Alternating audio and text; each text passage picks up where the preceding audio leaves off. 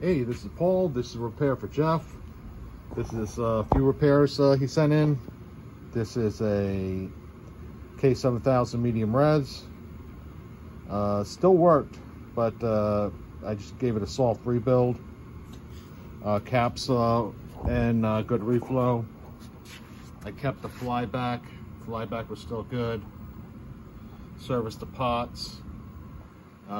These K7000s run hotter than a normal K7000, so I had to do a lot of work to get it up to par.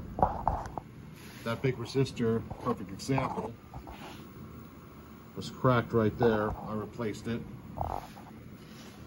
I upgraded all the poly caps, all Nichicon Panasonic caps. Serviced the neck board. Everything's working good on this guy. Over here we have a Donkey Kong Nintendo. He just sent me the soundboard.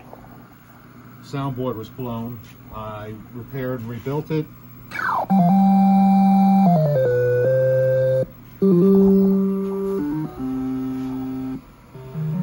This is my little testing chassis I'm working on.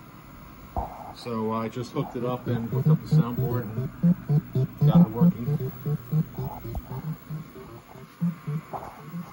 Last one is a U2000.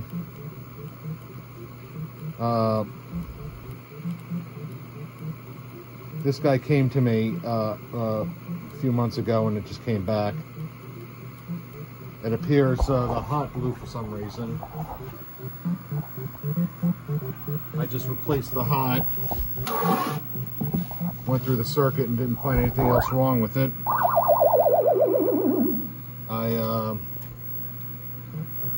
This thing was already capped, so I just left it. This is a bigger HOT, so it should hold. With U2000s, I always recommend putting a heat sink across these guys here because they get hot. You know, put a fan right here, just blow cool air. That will definitely help. Flyback is still good on it. Neckboard was already reworked. So my number one recommendation with these is always put a fan across the heat sinks. Try and keep them cooler. That's 3 repairs. I'll box them up and send them home. See ya.